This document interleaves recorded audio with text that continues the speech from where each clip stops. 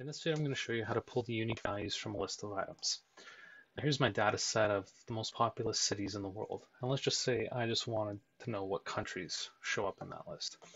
Now, so what I'm going to do is I'm just going to copy the entire column over somewhere else here, and then click on Remove Duplicates. Now, in Excel 2003 and earlier, you're not going to see this. Just going to click OK. And it's removed all the duplicate entries here. So now these countries only show up once. Now in Excel 2003 and earlier, this option is not available. So the other way around this is if you actually just copy the header over to wherever you want it to copy to, then click somewhere not near any data set and click on Advanced Filter. And then so I've already selected the list here.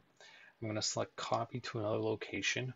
Leave the criteria blank, and the copy to range I want to make sure includes the header. And then select unique records only and press OK. Just click yes. And now it's done the exact same thing as the remove duplicates button. This way again is if you're running 2003 or earlier, but for Excel 2007 later, you'll have the option to remove duplicates just under the data tab.